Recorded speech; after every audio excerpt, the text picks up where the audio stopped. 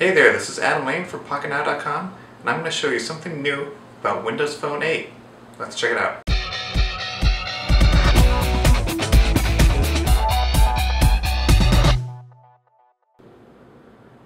Alright, in this video we're going to take a look at Internet Explorer, email, the company hub, and Messenger on Windows Phone 8. So right now I'm in Internet Explorer 10, and we're running an HTML5 test, and we're getting around 60 frames per second on the fish animation. I can go back and we can try another one, and you can see how smooth this is.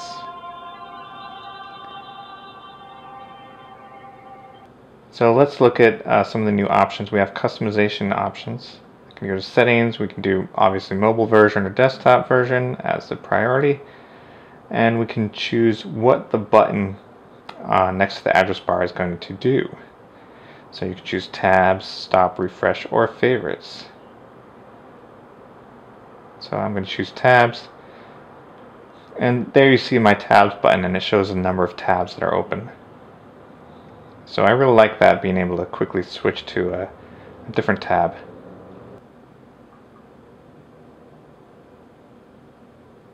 And you can see scrolling sometimes goes blank a little bit.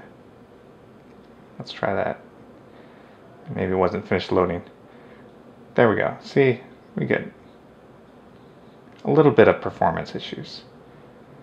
But page zooming, very, very quick.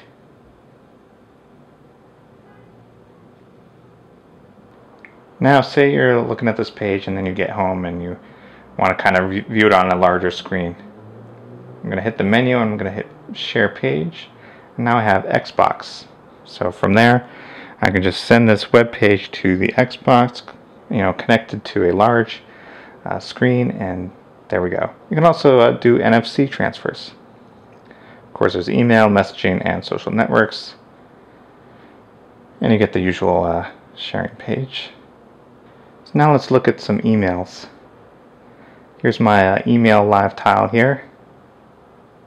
You can see a preview of one of the new messages. And from here we see it conforms to the theme now. I can choose not to do that if I want. I can use a light background. And when I read them, it oddly goes back to a white background anyway. And multiple languages work just fine. But here's a cool new feature. If I'm in the body of an email, I have a speech button. How are you doing?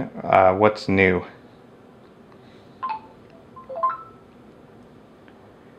How are you doing with sniff? What's new?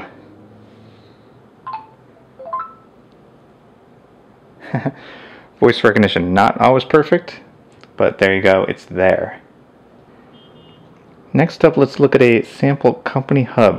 Now Microsoft sent this to us as reviewers to try out, as well as so that they could send us some pre-release apps without having to publish them in the marketplace.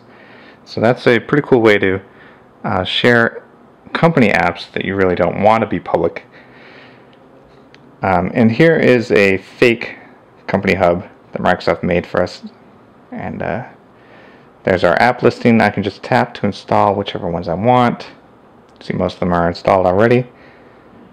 It's just a sample of what kind of company hub somebody might want to put together. There's some news, there's some alerts. None of that is real, but you can see how it works. So that's a pretty neat feature. A lot of businesses are probably going to like that. And lastly, let's look at the messaging. There's a couple little updates. We still have the Facebook and Windows Live Messenger chat fully integrated. And we can also now attach some new things. So here's our attachments. I can do picture and video, just like Tango, but now I can do my location. So that's going to add a map. And when people get it, they'll get a link to a little web page with the location showing. You can also attach contacts now. So if you want to send somebody contact information. So there you have a quick look at Internet Explorer, the email program, a Company Hub sample, and the new Messenger on Windows Phone 8. Be sure to give this video a thumbs up, and that's it for now.